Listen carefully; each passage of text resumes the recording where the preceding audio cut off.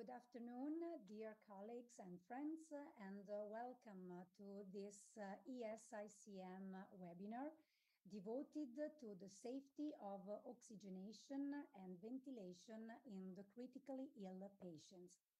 I am Katia Donadello and I work as an intensivist in Verona, and I have the pleasure to moderate this webinar with Tai Pham. Hi, I'm Tai Pham. I'm a physician intensivist in Kremlin-Bicêtre near Paris in France. And it's a great pleasure to co-moderate this webinar with you. So we will distribute all the information of today's webinar in 3 different presentations, and we have the pleasure to welcome 3 great intensivists that devote their time and efforts in providing care in patients to patients that need oxygenation and ventilation. I might ask to all the audience to be prepared to provide us all their doubts and questions in the chat box that is available while attending to this webinar. We might start with the first presentation. The first presenter will be Professor Audrey DE JONG. She's an anesthesiologist and intensivist in Montpellier, France, working with Professor Samir Jaber. She's worked a lot in the operative room and the ICU, and research has focused on the airway and ventilation management, perioperative ventilation, and obesity. And it's a great pleasure to have her as a speaker starting now. Audrey, welcome. Hello, thank you very much for the invitation. It's also a great pleasure for me to be here. And we're going to talk about the safety of intubation and 10 gold rules. Here are my links of interest. So first, I want to say that we just published a recent review, a narrative review on intensive care medicine. And in the recent narrative review, we detail all what we are going to say today in this short presentation. So there are 2 main complications of intubation. Since 2005, it was shown by the Professor Jaber team that the 2 main complications of intubation in ICU were hypoxemia on the one hand and hypotension. Recently, we had a very nice study that assessed again the peri-intubation events in critically ill patients from 29 countries, and they revealed that also in 2020, the 2 main complications of intubation were this time first hypotension and then hypoxemia. So we want to prevent those 2 complications. The 2 aims of a successful intubation are no hypoxemia and no severe collapse when performing intubation. So to avoid hypoxemia, the first step is a good pre-oxygenation.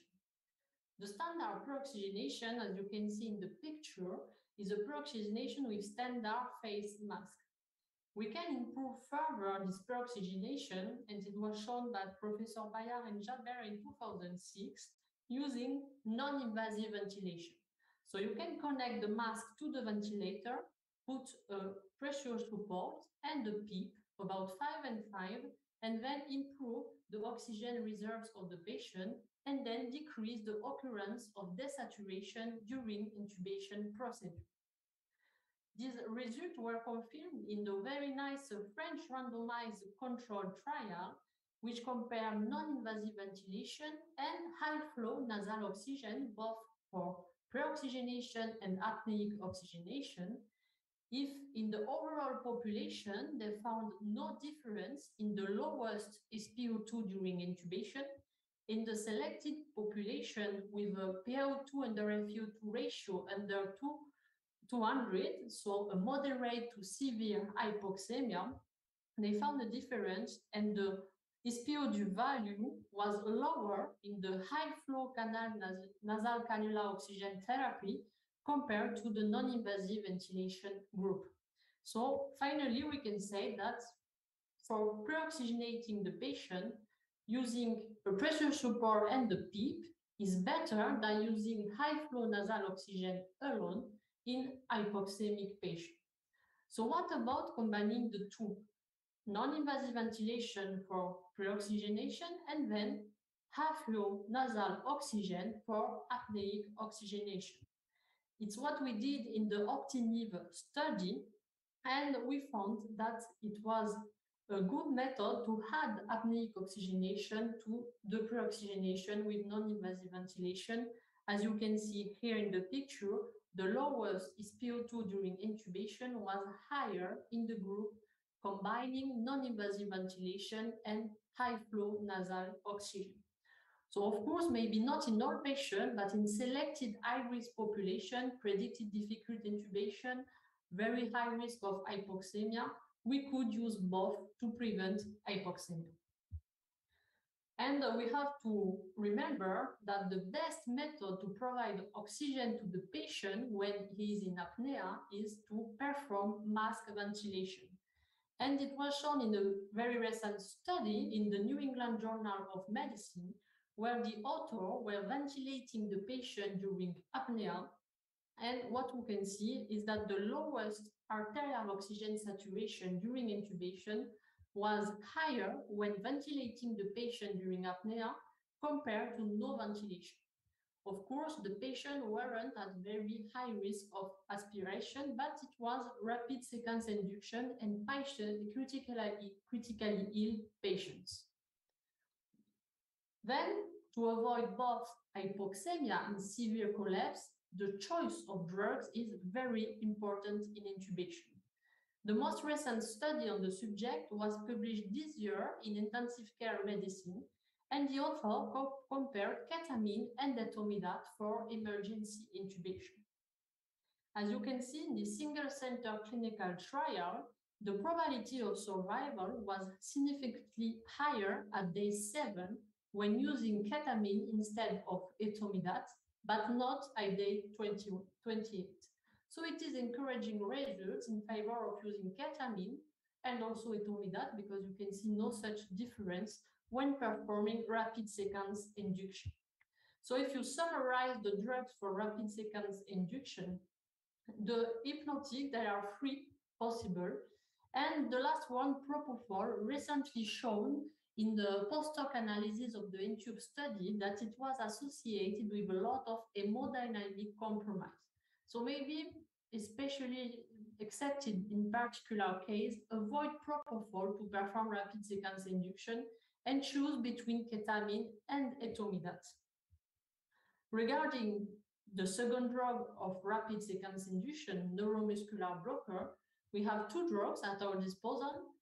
First, succinylcholine, and then rocuronium. There are pros and cons, I let you read, but overall, both drugs are very, very good drugs to perform neuromuscular blocking. And it's especially in case of contraindication to succinylcholine, such as the risk of hyperkalemia, we can use also rocuronium, even if the onset is a little bit less rapid.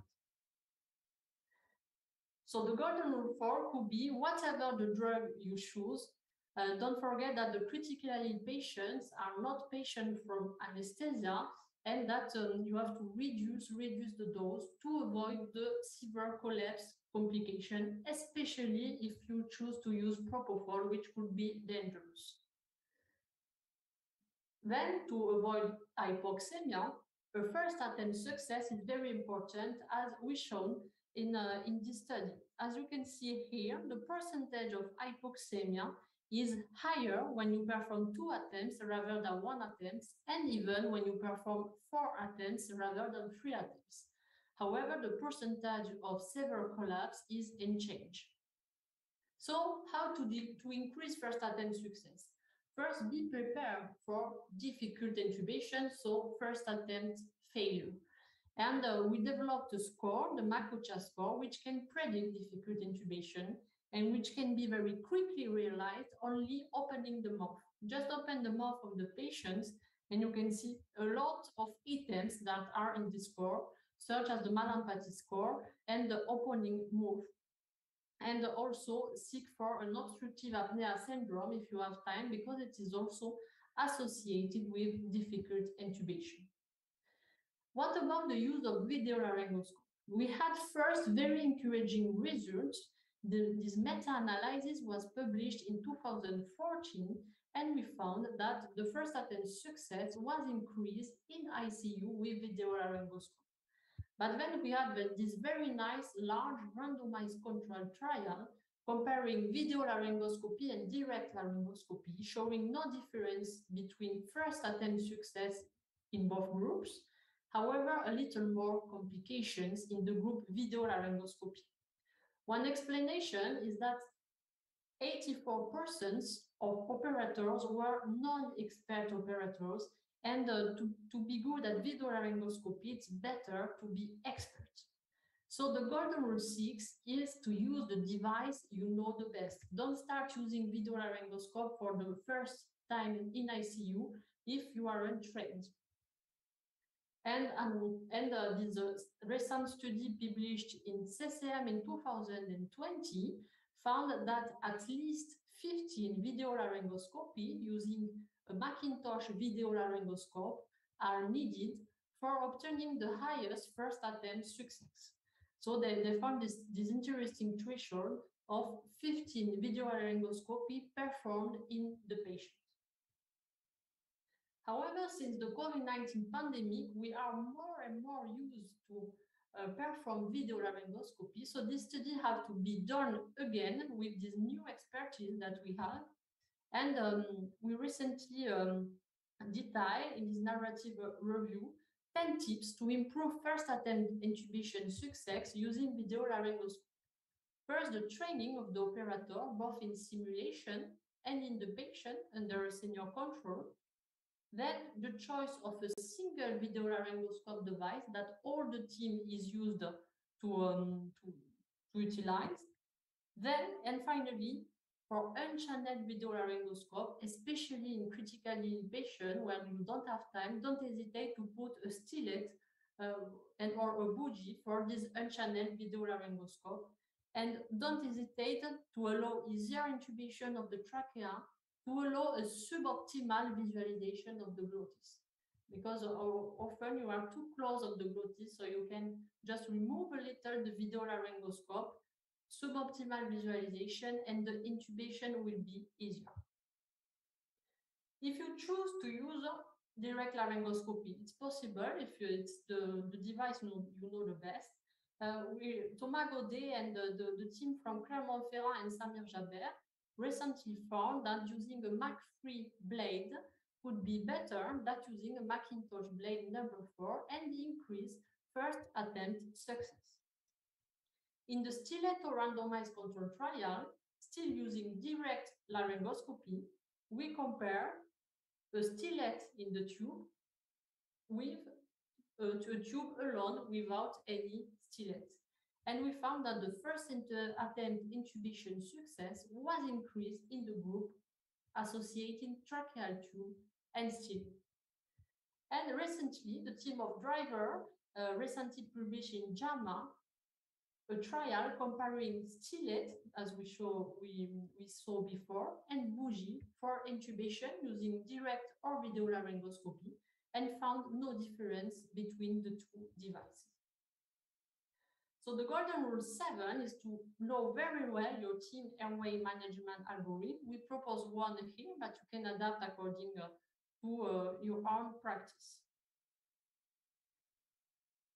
To further avoid hypoxemia, maybe the most important message of this talk is to check tracheal tube position. And how to check tracheal tube position is to use capnography to check this tracheal tube position. And a very nice consortium published guidelines to avoid esophageal intubation and underline this use of capnography. The second aim of a successful intubation is to avoid severe collapse. So how to avoid severe collapse during intubation? We have to anticipate before intubation and to optimize hemodynamic management. So how to optimize?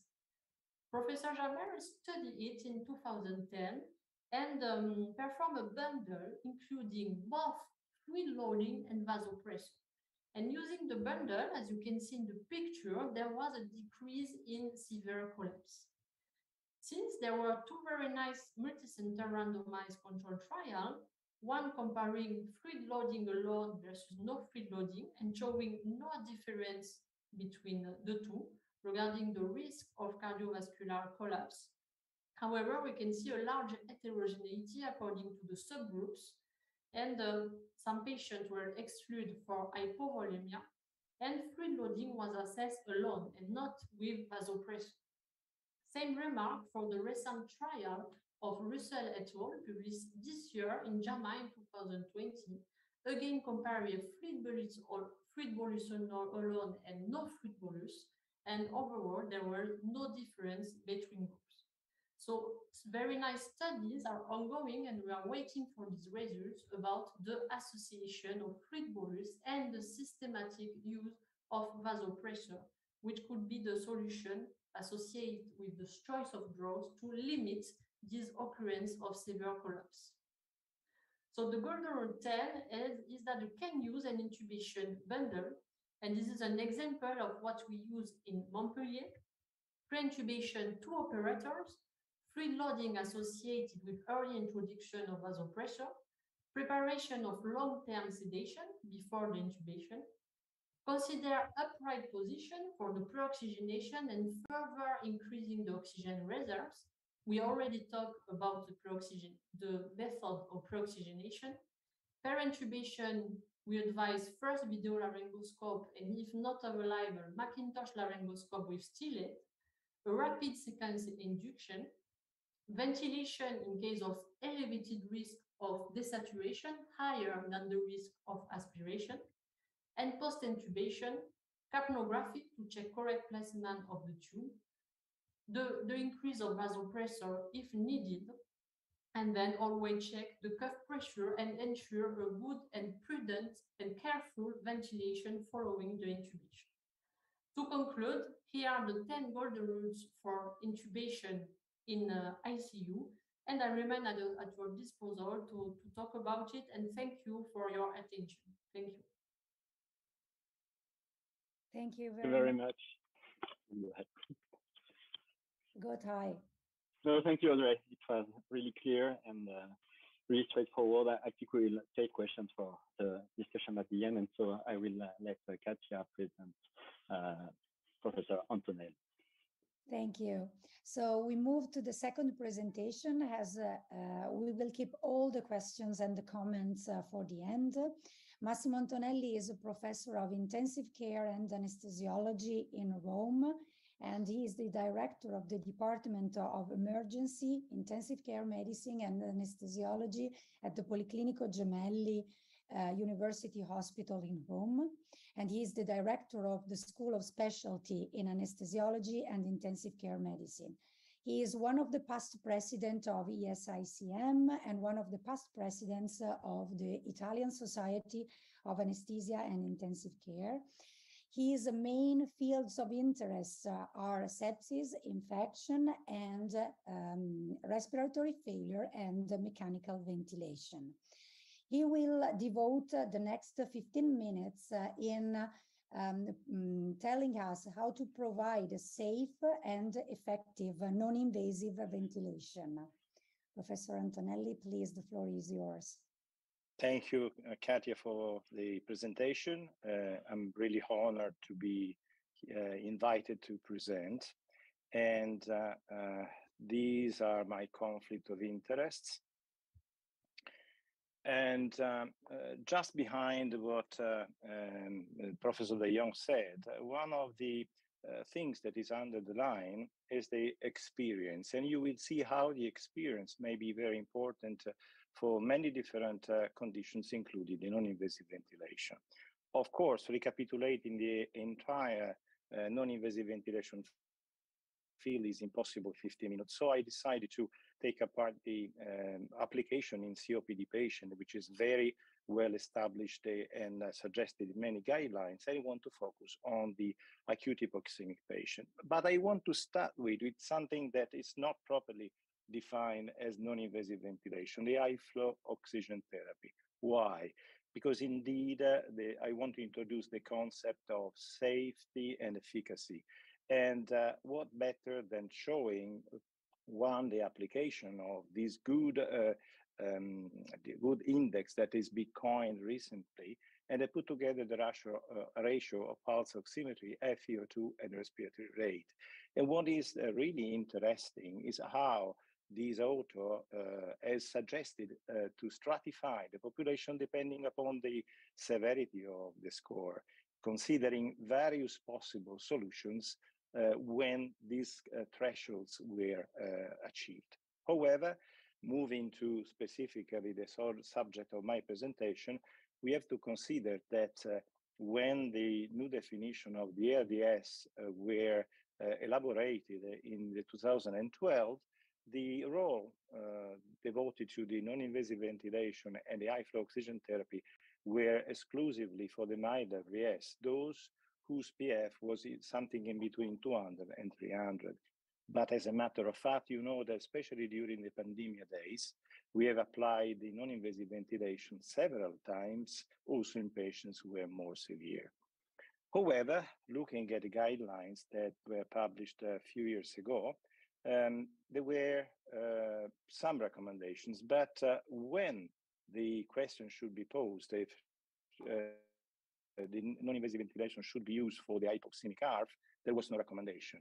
But in the justification, there were some additional consideration that pertains the presentation of today. In other terms, there was not enough evidence to recommend the use to reduce mortality. But in the justification, the author said a trial of need could be allowed and offered to the hypoxemic patient, a patient with CAP or with an ARDS, when there is an experienced clinical team. But you need to have also a careful patient selection. And another concept is not only the monitoring of the ICU, but an early and repeated assessment. Always keeping in mind that the intubation should be promptly accomplished if the patients did not improve. But that the technique worked also in the context of the hypoxemic patients is very well known. This is our seminal study published many years ago at the beginning of the year 2000, and where we could show the capability, the effectiveness of improving the gas exchange, being even impossible to distinguish looking at the first hour of application between those who were conventionally ventilated with endotracheal intubation from those who were ventilated non-invasively. And one of the main results, even though the number weren't so huge in this study, was also the reduction, significant reduction of the complication.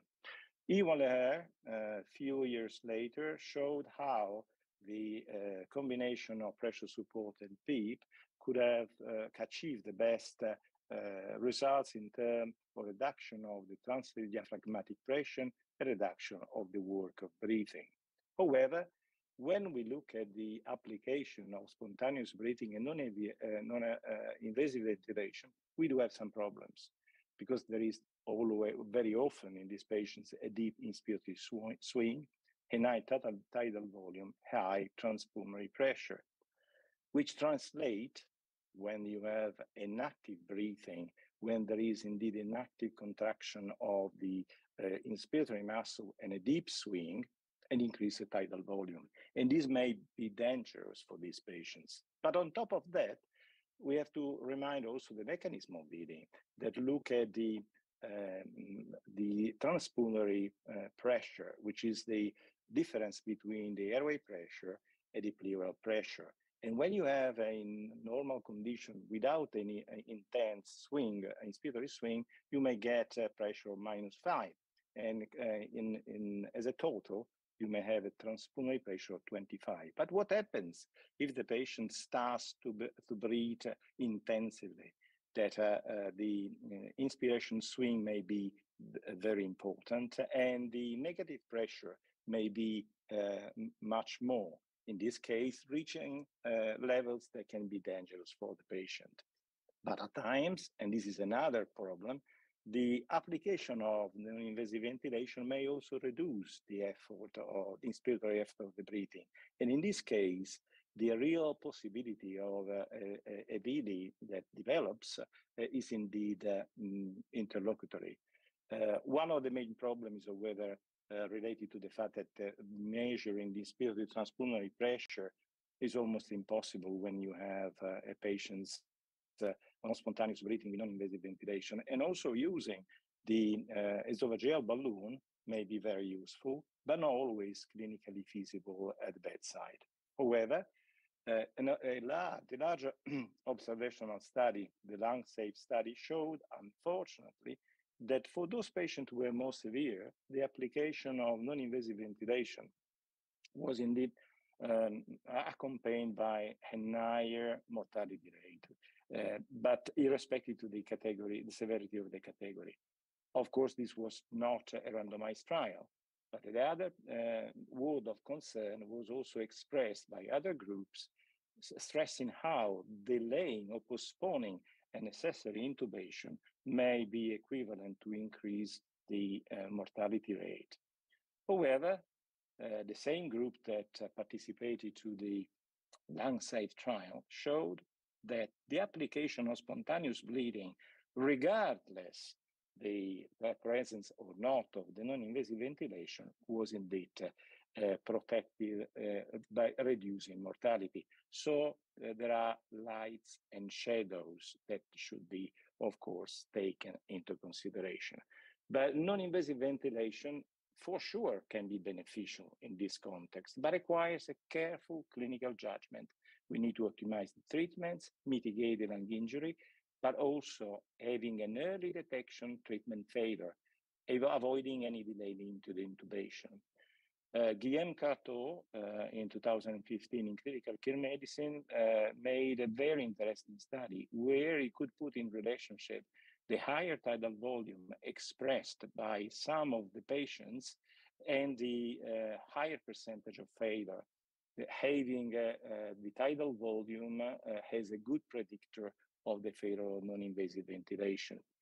And in another observational study in the past, relatively recent past, we could show how the higher severity of the patient, as well as the lack of improvement of PF after 1 hour, could have been also good predictors of the failure. One of the most interesting study for applying a safe non-invasive ventilation and predicted its efficacy is just a combination of the heart rate, acidosis, consciousness, oxygenation, and respiratory rate. This group of Chinese investigators coined the hardcore score and had a clear-cut threshold above which the possibility, just detecting this score after 1 hour of non-invasive ventilation, the probability of failure was quite high. And also looking at the intubation, early intubation, and late intubation, there were clear-cut differences. This is just proposal, but how can just make the setting by using the fashion mask? Starting with a FeO2 between 0.3 and 5, and then titrating in order to obtain a saturation between 92 and 96. But you can also increase gradually the PEEP, not too much, because otherwise you may generate an air leak, and the pressure support can be increased in order to keep the tidal volume within the 6 up to 8 milliliters per kilogram, and keeping low the respiratory rate. But obviously, in the context of non-invasive ventilation, also the interface counts. And indeed, we could show at the beginning of this century how the use of the helmet could allow a better improvement of PF, but mostly by applying a higher level of PEEP. Our was an observational study. The first randomized trial has been published into the JAMA by the group of John Kress, and where they could show that the probability of survival was higher when the non-invasive ventilation was delivered through the helmet respect to the face mask. And once again, what they could show that the level of PEEP was higher, significantly higher through this device respect to the face mask. But does it matter? Of course, yes, because we know that when we look at the potentially recruitable lung, we have a low percentage of potentially recruitable lung and a higher percentage. And in this case, if you are capable to apply a non-invasive ventilation with higher level of PEEP, of course, not 45 centimeters of water, as is depicted in this slide, you can achieve a better recruitment for those patients who are open to it. Very recently, during the pandemic, we have published into the JAMA a paper where we compare in the early phases of the acute respiratory failure the high flow nasal oxygen and the helmet non-invasive ventilation, looking at the days free of respiratory support. And what we show that there was no major difference in terms of the main endpoint, the median respiratory support free days. However, looking at the secondary endpoint, the number of in the cumulative incidence of intubation was much lower when we use the helmet non-invasive pressure support in comparison to the high flow nasal oxygen. How to set up the helmet with non-invasive pressure support? We can just have a PEEP something in between 10 and 12, a pressure support very similar to that. When available, the expiratory trigger can be adjusted something in between 10 and 50%, titrating the FiO2 depending upon the level of SpO2 that you can achieve. The inspiratory trigger can be eventually increased to avoid the auto-triggering, keeping ideally within the 2 liters per minute. Fastest pressurization ramp is mandatory. The maximum inspiratory time, when available, can be changed. But of course, in any form of non-invasive pressure support ventilation, you have to keep in mind predefined criteria for intubation. And when these criteria are present, you do not have to hesitate to intubate the patient. Worsening of the dyspnea or unchange of it, the lack of improvement of gas exchange, or the lack of improvement of signs of respiratory muscle fatigue, or the presence of respiratory acidosis, or a low peripheral oxygen saturation, or the hemodynamic instability. All these things should be very careful, taken into consideration in order to avoid any postponement of the necessary intubation. We could also show, however, that when non-invasive ventilation through the helmet was applied in comparison to the helmet CPAP, the esophageal swing go lower, and the inspiratory efforts are reduced, as well as the reduction of the pressure time product and consequently the work of breathing, which are my conclusion. The non-invasive ventilation indeed can be used safely, in general for less hypoxemic patients. But a short trial I recommend, can be attempted for those patients whose PF is below 200. In general, because these patients are hypoxemic, and what is the best determinant of the oxygenation is the mean airway pressure, a continuous treatment is needed. In alternative, what happens for the COPD patients? And the PEEP must be adequate. However, never delay a necessary intubation if the PF ratio after 1 hour is between 130 and 170, if the tidal volume are higher, if the HACR score is below 5, and especially when we have an increase of the SOFA score or the severity score depicted by SAPS2 are indeed higher. Thank you for your attention. Thank you very much for this clear and precise presentation. Very safe, I would say. Yeah, sorry, I'm still in. Yeah. We'll move on. Okay, yeah, we will move on to the next presenter. Sorry, I was disconnected. It's a great pleasure to introduce Lavina Munchi that I had the great pleasure to meet when I was in Toronto. Lavina is an associate professor and intensive care physician in the University of Toronto. She works in clinical and research, and her areas of interest include ARDS, acute respiratory failure, mechanical ventilation, and critical care management of the patients with cancer and immunosuppressed patients. And if I'm not wrong, she's still a fan of the Toronto Raptors. Please, Lavina, go ahead. Thank you. Thank you for that kind introduction, and thank you for the invitation to present this afternoon. As mentioned, I'll be talking about quality indicators when providing mechanical ventilation, and I have no relevant financial disclosures. So over the past few decades, we've seen that ICU use has rapidly increased with either advanced age, improved ICU care, and given that there's been a recent focus on delivery of high quality care in the ICU, and this high quality care was certainly put to the test during the most recent COVID-19 pandemic. Given the complexities of ICU organization and the high frequency of death, the ICU environment offers a unique opportunity for quality improvement and quality indices. When we think about quality in healthcare, it's essentially the degree to which health services for individuals and populations increase the likelihood of desired health outcomes and are consistent with current professional knowledge. So over the next 15 minutes, I'm very briefly going to talk about quality indicators in the ICU.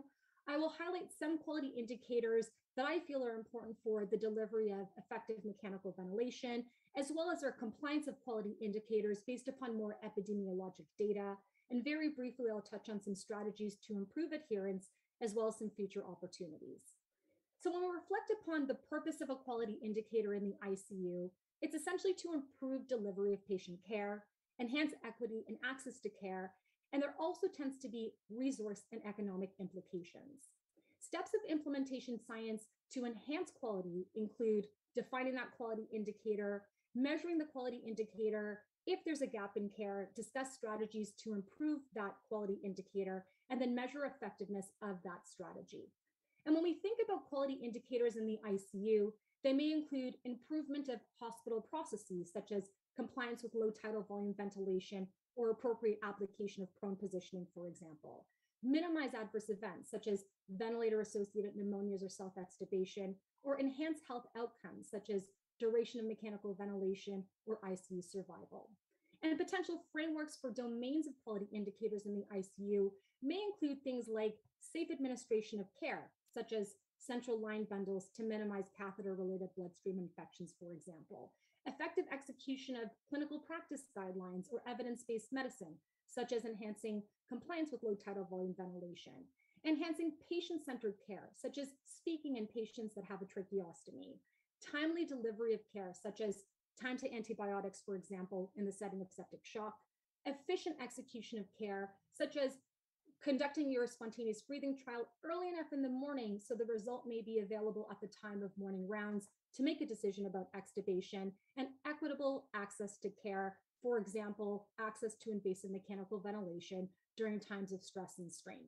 However, the delivery of a generalizable quality indicator in the ICU as a benchmark, for example, is not always easy, and there may be variability based upon location of the ICU and the size and structure and composition and staffing model, patient demographics and illness severity, continuing evolution of evidence-based practices, as well as challenges in standardizing measurements of quality indicators. So what are some examples of quality indicators for mechanical ventilation? I like to divide them up into those that are directly related to the mechanical ventilation, which could be addressed at the patient level or unit level, or indirectly related to mechanical ventilation, which may be once again addressed at the patient or unit level. Most of my time will be spent on patient-related direct mechanical ventilation quality indicators, and a lot of it also surrounds ARDS management. So the first quality indicator I want to highlight is the importance of identification of ARDS.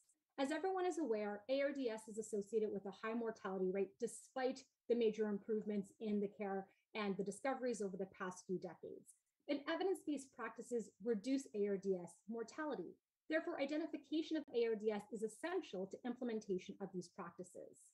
Now, according to the Lung Safe study, which was an international epidemiologic study of ARDS practices and identification, well, that study did demonstrate that recognition of ARDS or the lack of recognition of ARDS did not really have an impact on tidal volumes delivered. What it did have an impact on was the adoption and use of evidence-based adjuncts for ARDS management, with a greater proportion of patients receiving those adjuncts if they had ARDS recognized compared to those that did not have ARDS recognized. So given this, I feel that the identification of ARDS could be an important quality indicator. And I also understand that this definition may be evolving more recently. The second or third quality indicators that I wanted to highlight is compliance with 2 strongly recommended evidence-based practices. I'll extrapolate these evidence-based practices from a series of clinical practice guidelines. This one, for example, was published in 2017, and I participated in this, endorsed by ATS, ESICM, and the Society of Critical Care Medicine, and led by Dr. Eddie Fan. Subsequently, in the 2 years that followed, in 2019, there were 2 further guidelines that were published by Dr. Papazian and Dr. Griffiths, and they also included addressing a larger number of questions in the management of ARDS. But just to summarize a snapshot of those 3 guidelines, there were 2 strongly recommended practices. The first is pressure and volume limited ventilation, and the second was prone positioning across patients with moderate to severe ARDS. So given this, I feel that these 2 are important quality indicators in the mechanical ventilation in patients who present with ARDS. Now, the 4th quality indicator I wanted to highlight includes protocolized weaning. Now, prolonged weaning can take up about 50% of the time of a patient in the ICU. It's associated with worse morbidity, worse mortality, nosocomial infections, iatrogenic complications. And not only does prolonged weaning have implications to patient outcome, it also has economic and resource implications. The American College of Chest Physicians and the American Thoracic Society came up with clinical practice guidelines in 2017, and these were very effective to provide a lay of the land of the evidence, which was then incorporated into many weaning protocols.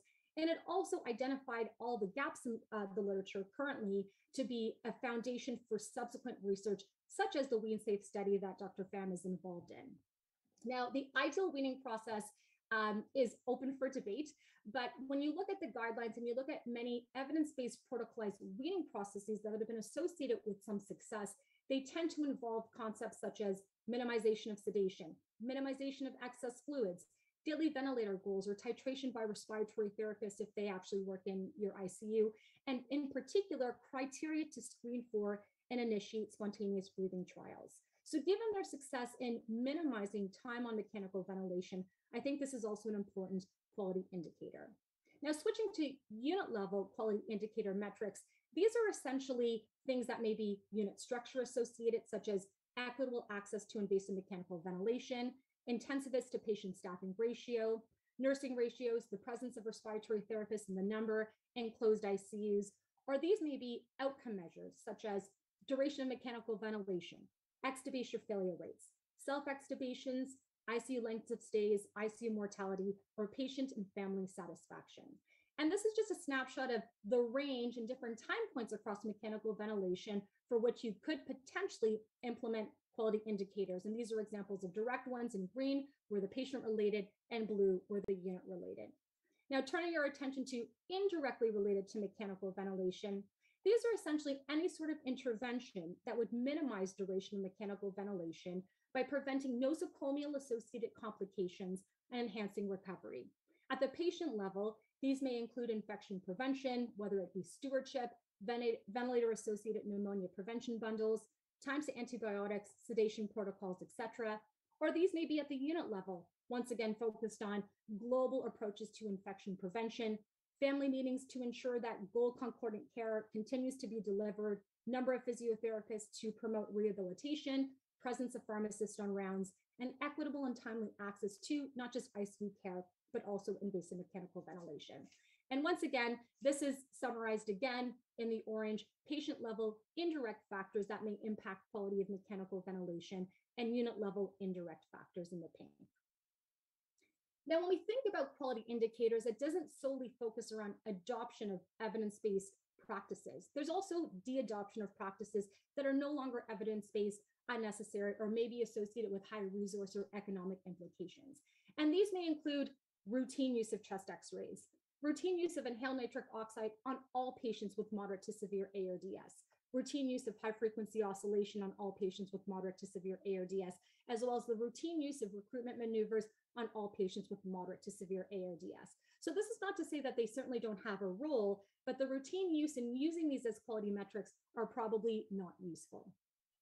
Now that we have a sense of what quality indicators may be useful, what is our compliance with these quality indicators? And it's very important to highlight that these are very unit dependent, and my snapshot of compliance are being derived from larger epidemiologic studies.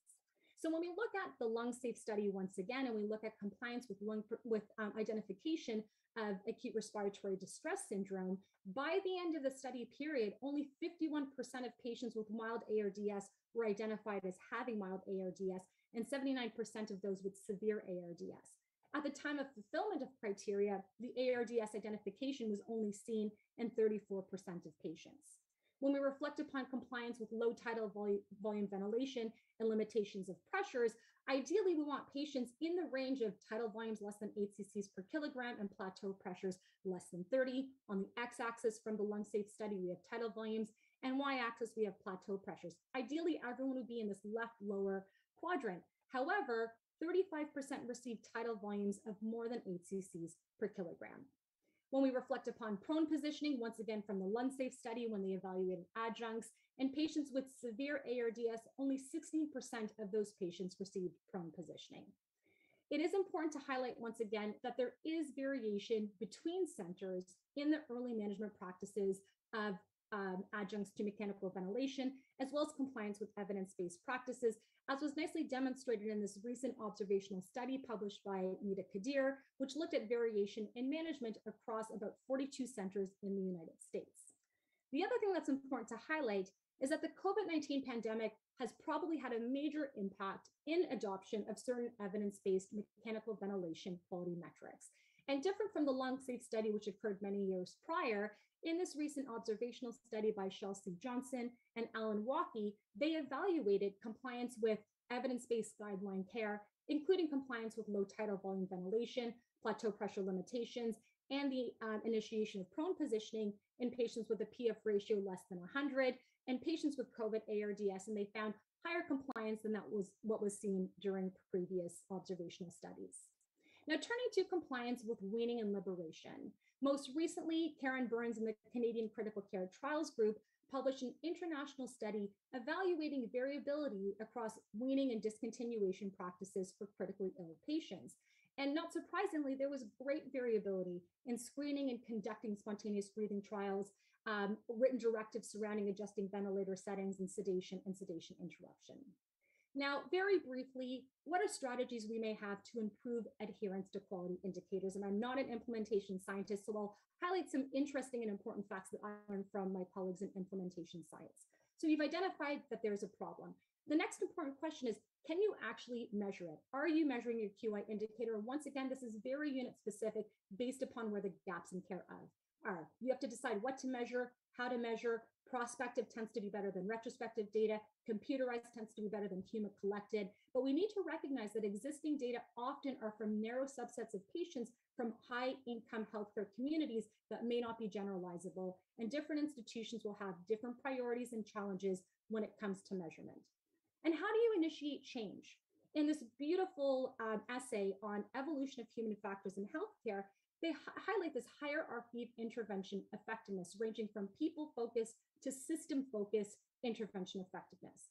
People-focused interventions may be education and training, rules and policies, reminders and checklists.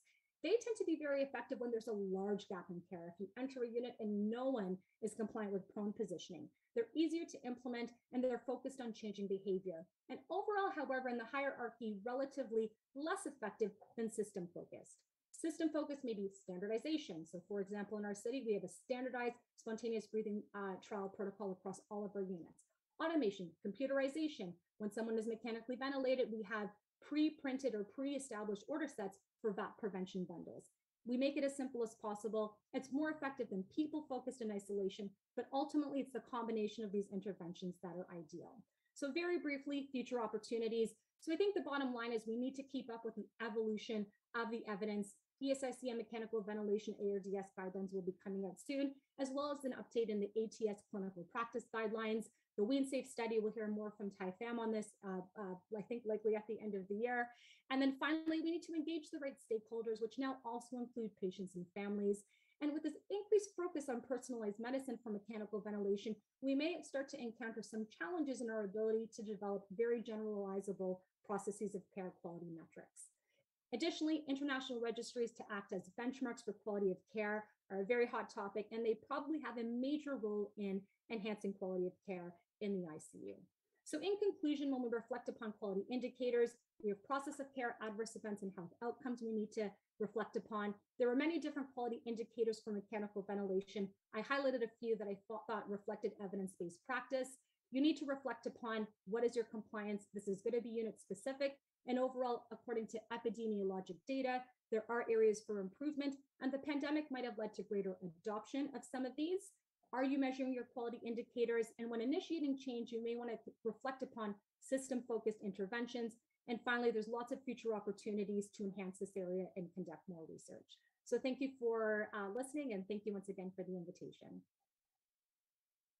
Thank you, Lavina. It was really a great presentation. Thank you very much. And thank you to the three speakers for the time and the efforts they devoted to present us their thoughts and beliefs. We might start with some of the questions that we have received from the audience. Tai, would you mind start with the first one?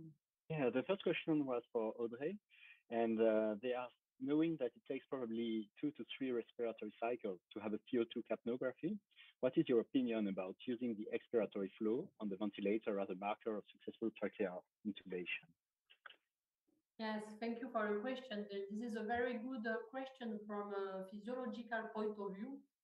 However, the capnography is a very simple way for everybody, even the young residents, to be sure that the tracheal tube is in the good position. And using expiratory flow is more complicated. You need a very good knowledge of the flow, especially when you perform an esophageal intubation at the beginning. It could be very confusing with tracheal tube positioning. So maybe for everybody, capnography is easier and more safe, but you can also look at expiratory flow, and it's a very good point. Thank you very much. Thank you very much. Yeah.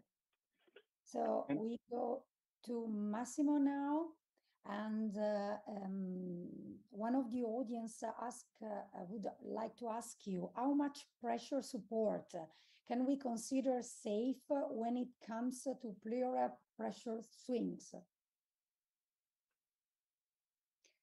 You might switch on the audio, Massimo, please. Sorry. Sorry, it was my fault. Indeed, that is a very good question. And the answer, we should try to personalize depending upon the response to the pressure support on part of the patient. If you see, as I try to explain, looking at the data showed by the Laurent Brochard group, that if you increase the tidal volume, for example, maybe an indirect indicator of an excessive effort on part of the patient, and you may assume that probably the transpulmonary pressure may be higher. And under these circumstances, maybe could be wiser or to intubate the patient or see if it is compatible with reduction of the pressure support. But indeed, we don't have a magic number or a magic indicator that gives us the certainty. Of course, having the esophageal balloon, we can help us a lot because it gives a clear-cut indicator of the inspiratory effort. And under these circumstances, you may titrate the level of pressure support depending upon the effort of the patient.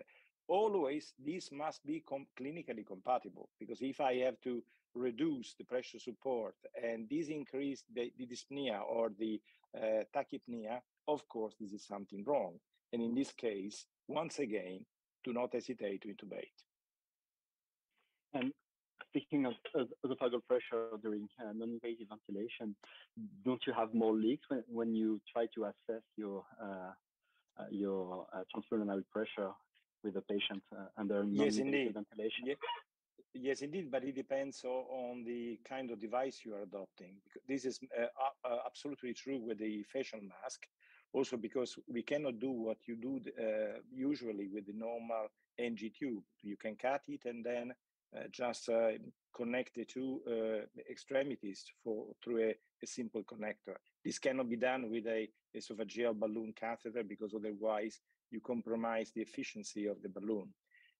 And then under these circumstances, maybe the best way is once again to use the helmet where the amount of leaks is negligible and you have a different physiology because you act in a pressurized environment during the entire cycle. And even though you have the emergence of the NG tubes, but we can do that even by using, in case of the helmet, the seal connector of the helmet, just continuing the ventilation. But it means that you need to perform a special technique, inserting through this passage the NG tube and the esophageal balloon, and then into the nostrils and into the esophageal tract of the patient. It's a bit tricky. Thank you, Massimo. And I think the next question can be asked to all the presenters. And we're again talking of a magical number, as you mentioned, for the transpulmonary pressure. And the audience is asking, is there any PCO2 level that we can allow for permissive hypercapnia? Audrey, when you start? Yes. How high would you consider safe?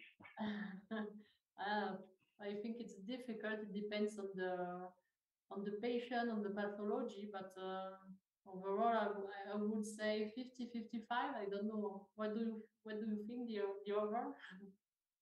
I guess that the most important things under these circumstances is also the pH level. It depends on how acidotic the patient is. If it is a severe acidosis, then the story is different and it cannot be safe, especially when we are speaking about hypoxemic patient.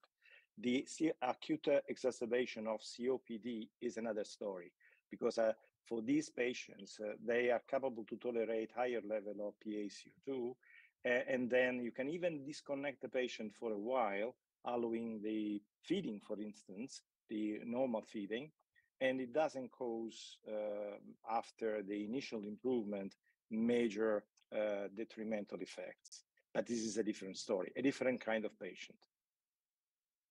Similarly, for us, we don't actually have a PCO2 number or target in mind. We usually just titrate it to pH outside of any sort of neurologic injury. May I ask a question? Is it allowed for the speakers to ask a question? Yes, of course. Okay, I want to ask Lavina, what do you think about the universal applicability of the quality indicator? For instance, in the low and middle income countries where the situations are quite different, at least you can use only part of the issues you have shown, I guess. What is your opinion? Because, you know, I remember always, sorry for having interrupted you, one of the best sentence of Franklin Delano Roosevelt, who said, do the best you can with what you have in the place you are. So I completely agree with that statement. And it also goes back to Audrey's comment when she was describing the study of intubation techniques and which is the best intubation techniques. And ultimately, it does depend upon what do you have access to and what are you most familiar with. So I think that's very important and applicable to the interpretation of any sort of evidence surrounding quality indicators. There's lots of differences in resources as well as differences in what your goals may be. I think there's certain quality metrics that can be more globally applicable, such as hand hygiene, for example. But there are others where it really does depend upon not just the unit characteristics, the staffing ratios, but also the patient population. And I think as we move more and more towards personalized medicine, even when it comes to deciding which non-invasive oxygen strategy to use, more and more we're learning there's not one size fits all for all patients. And so we have to start moving away for certain interventions to this global approach to one condition. So I think that becomes important with quality research, understanding the location, the population, as well as the resources, and ensuring that you're matching the appropriate indicator to what's relevant to the unit at hand. Thank you. And with these words of wisdom, I think it's time for us to wrap up because we are a little bit behind, but I think it's still okay. Thank you, each of you, because you made great presentation. It was a great pleasure to watch this presentation and to co-moderate this session with you, Katia. Thank you very much. Thanks to you all. It was a pleasure, really a pleasure. And I would like to thank ESICM for permitting us to be all together this afternoon here with the support of Mindray. This was again possible. So thank you, everybody, and thanks to the audience that has been with us all this hour. Thank you and see you soon and keep safe.